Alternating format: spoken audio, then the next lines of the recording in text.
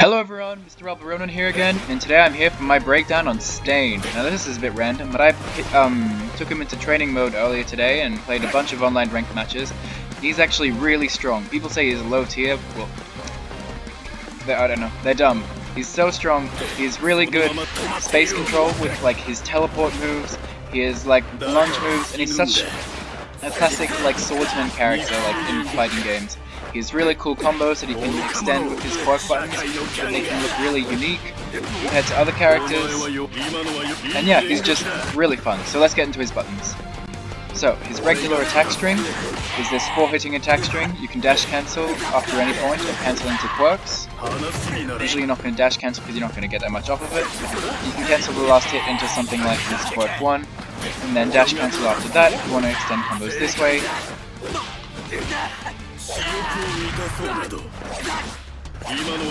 This isn't any kind of optimal combo, but it's just showing that it can be extended off of that and you'll get decent damage. His air attack is this 2-hitting attack string, which seems kind of bad, but it actually puts him in the perfect position to it's used to extend combos with some of his other quirk buttons like this one. So it is actually really good and has a lot of use in his moveset. And it's, as you saw there, even from this distance, it's very good at getting wall splats, even though it doesn't seem like it sends them flying that fast. So yeah, it's very good, and if you see that you're facing a wall, you can just end your combo early and let them fly into the wall, so you can get some extended combos.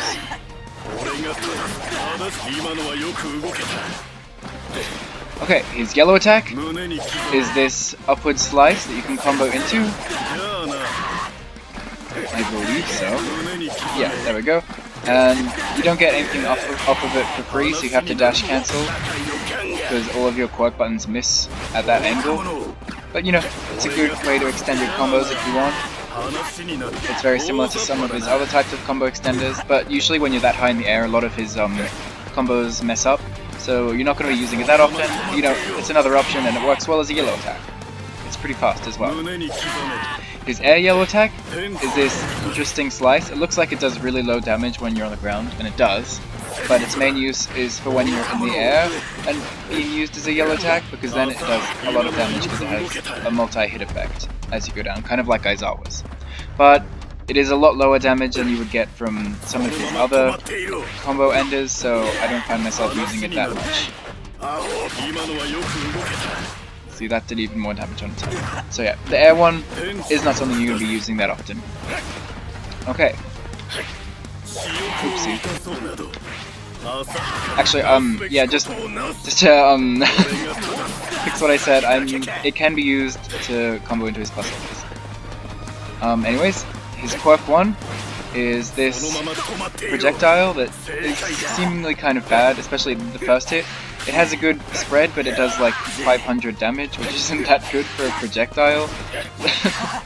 It's pretty bad, but if you're up close, it does more damage.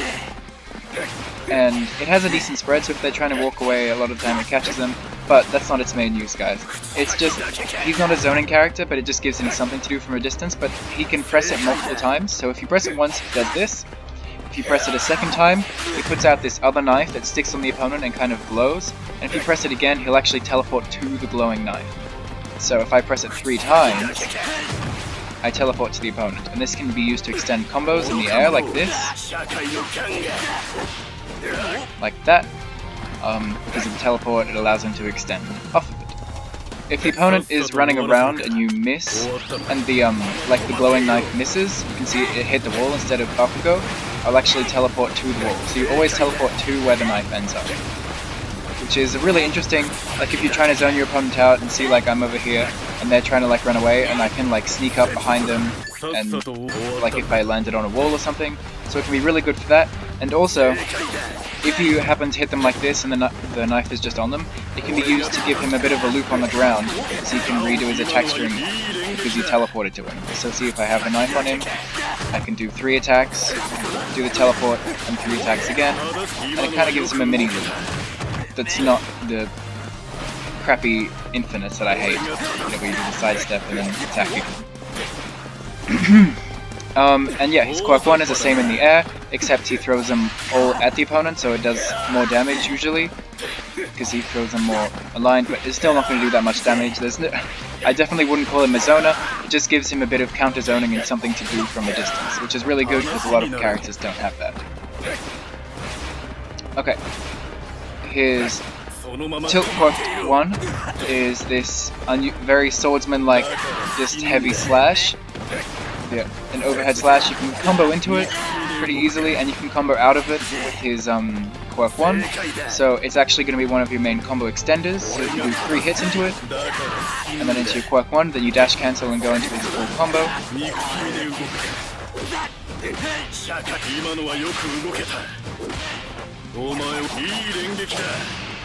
And he gets pretty good damage from it. So, and as you saw, it's also a really high damaging combo ender, so a lot of the time in the air, as the last part of your combo after you've done all your extensions, you can end with it, because it does a lot of damage and you can cancel it off of practically anything.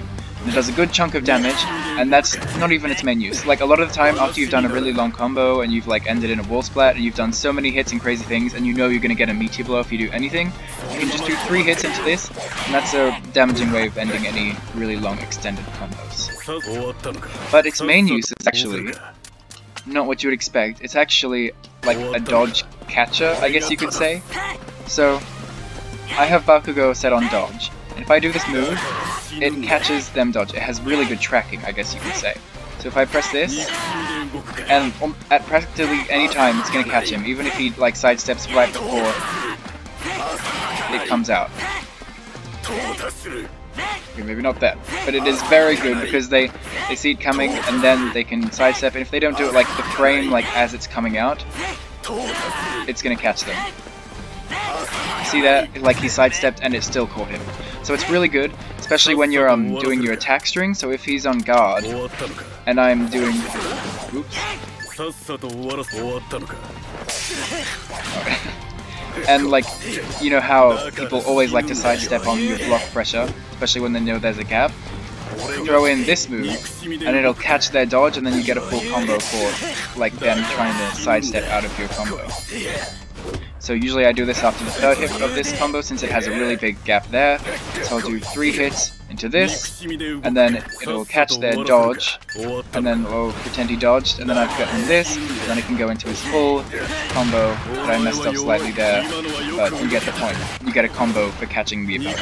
And if you do happen to mess up and they don't sidestep, you can just quickly dash cancel it. You don't get anything from a dash cancel on hit, but if it's on block, you can just quickly dash cancel and try and catch them off guard and not let them punish you, because it is very punishable on block. Okay. Oh, and quick mention on his quirk 1, the projectiles. You're often going to be using these on your block strings when someone blocks you because it's completely safe. The second projectile is safe, so you're going to end with that, and then the opponent isn't going to be able to punish you. Especially if you go into something like... You can see it's super safe and there's nothing they can do. He's back in neutral. Okay. Now we're into his quirk 2, which is this rapid sword strike move. It does decent damage, and that's basically its whole purpose. Like, you can use it to extend combos, and you can cancel it into your tilt quirk 1, and that's how you can get a decently long combo on the ground. And you can mash it to make it longer. If you just tap it, it'll only do a few hits, 10 hits. If I'm mashing vigorously, it'll do 22. But you can probably get more out at mashing. But that's how you can get really good damage on the ground. If you cancel it into your tilt quirk 1, then you can have really good damage when you cancel into your plus ultra or something that you need to be on the ground for. Okay. Obviously you can use it in the air as well, and yeah, its sole purpose is practically a combo extender. You can also cancel it into your quirk 1 to extend your combos that way, in the same way you did your tilt quirk 1 into the projectiles. It works in the exact same way. So it's much of a muchness. They do about the same damage, but you're always going to be ending your combos with this into tilt quirk 1, because that's pretty good damage. Okay. Now for his... Oh yeah, and in the air, it's the exact same. And now for his tilt quirk 2, it is his parry. You can't do it in the air. It's a ground parry only, like most, I believe. And you know, its main purpose is it's very fast. So usually you can use it in block strings, or if you like see your opponent doing anything, it's more of a reactionary parry, because it's very fast. Like it's as fast as his block animation. Like see how fast it takes him to bring his sword up to block. It's almost instant. The same goes with his parry. So here, this is his block animation, and this is his parry. They're both very fast. Obviously the parry is punishable if they see it, because I can't move for that whole animation after it doesn't work. And so yeah, if I see Bakugo wants to go for like a yellow attack or something slow that I can react to, I can just bring this out and it'll catch the opponent. You don't really get much off of it. You can't dash cancel, I don't think, and you can't cancel into quirk buttons that combo, and you can't do a plus ultra. Oh, you can dash cancel. Okay, so you can. I take everything I just said back. You can dash cancel to get a combo afterwards. And yeah, another use is Bakugo's gap here is a bit obvious, but even for some smaller gaps, you can do it just like in the middle of someone's block string, almost using it like a guard cancel of sorts. And yeah, I get combos off of it. And that's basically all of Stain's buttons. They're very good. They all have their different use. Oh, I think I forgot to talk about his red attack actually. It's, you know, decent range. Actually, above average range probably. It's about here. And you can get a combo off of it, so you know, it's good. Okay, now that we've gone over his buttons, we can go into his combos, which is where Stain is really, really fun. Okay, so his bread and butter combo that I usually like to do online is 3 hits into his tilt quirk 1. Oops, that didn't connect. 3 hits, tilt quirk 1, dash cancel, 2 hits, quirk 1 string including teleport, 2 hits, quirk 2, a few hits, into the tilt quirk 1, and it does about 1,200. It can do actually 1,400, just depending on how many hits of different things you get. So I'll show it again. 3 hits into quirk 1, tilt quirk 1, and then into these. You just don't want to do too many hits of the quirk 2, or else it'll meteor blow early, and you won't get the combo. But yeah, that's a basic combo that you can do. You can sub out the tilt quirk 1 for his quirk 2 if you want on the ground to change it up. It's a bit of a muchness. It's practically the same.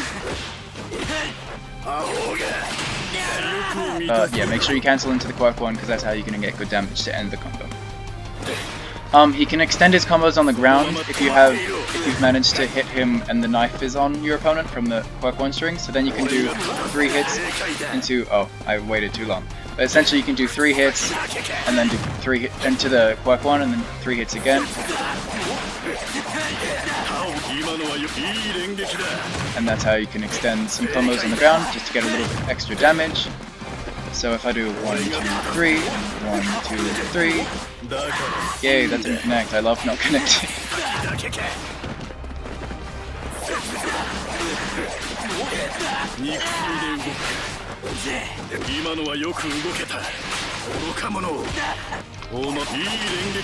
And then if I cancel that a bit earlier, it's going to do about 10,400 damage, which is really good for a single dash cancel. It definitely has above average damage if you are able to hit all of his combos consistently, which can be a bit tricky sometimes. You saw I messed it up a few times, but if you get the timing, I say the hardest part is sometimes I don't connect the 3 hits into this, so you just have to make sure you cancel it really quickly. It's like even there, I thought I was doing it quick. You have to make sure you do it quick into the tilt quirk 1. And then the rest is pretty easy. Mash the quirk 1 button here until you see him teleport. Even if it messes up, the opponent doesn't have any time to recover. So you're practically guaranteed to get that part of it. Okay, obviously you can do it all off of his red attack as well. And so yeah, he has pretty above average damage. If you want to spend no meter, he's going to get decent damage, like 6,300. Or if you want to start your combo in the air, you can get some pretty decent meterless damage. This portion, you can actually go into his and then go for a little bit of a reset there. That's going to do about 9,000 damage, even though it didn't all connect because I'm in training mode. But if you want to have it all connect, I'll show you what that could look like. So you can get pretty decent damage in the air for no dash cancels. Okay. Now for his plus ultra 1 combos, I think is where I'm getting to now. So the most damage that you can do on the ground, and you need to be on the ground to get into his plus ultra, is by doing his 3 hits, into mash his quad 2, into into his tilt quad 1. And just like in One's Justice 1, he can actually combo off of his plus ultra 1. So you can do another 3 hits into this string again, and then you've gotten an easy, like almost 13,000 damage. It could have been 13,000 if I did a few more hits of the quad 2. But still, that's really good damage for a single plus ultra. You can actually extend it a bit more if you jump, do his air combo, and it'll all be meterless.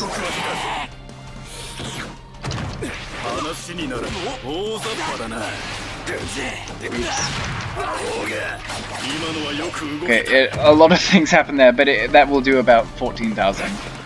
Oh, yeah, which is really good for a plus ultra combo and no dash cancels.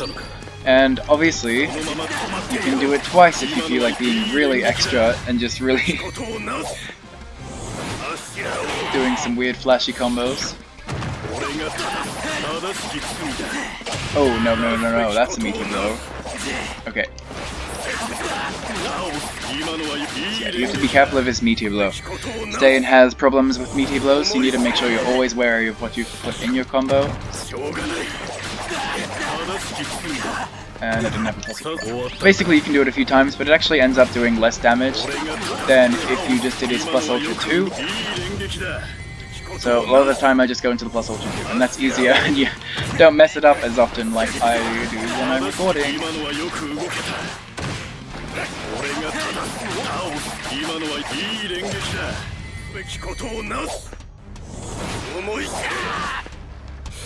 So I'll just show that you can have it multiple times in a combo, and you can combo, I mean you can even do it 3 times if you want. Oh my god.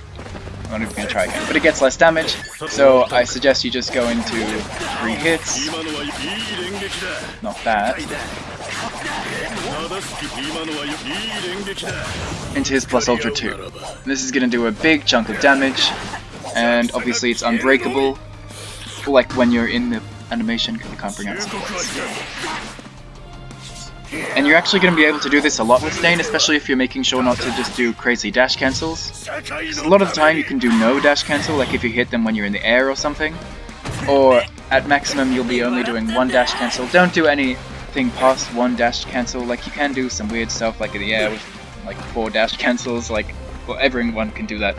But then you're not going to be able to do your plus ultra 2 and plus ultra 1 combos and stuff.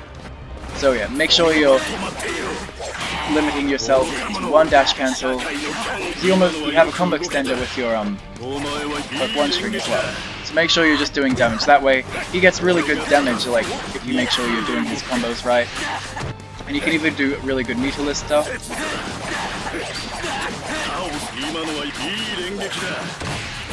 And depending on what you hit. And yeah, he has really good setups and movement with the knives. And like, so he can, like if your opponent's trying to stone you out and they don't really know how his knives work, and they don't realize that the knife's on them or on the wall, and then you zoom in like when they do a projectile, and you're invincible for that whole like zoom animation, by the way. So if they throw a projectile, you dash in with the Quirk 1 zoom thingy, and then you can punish them for their projectile and get a full combo.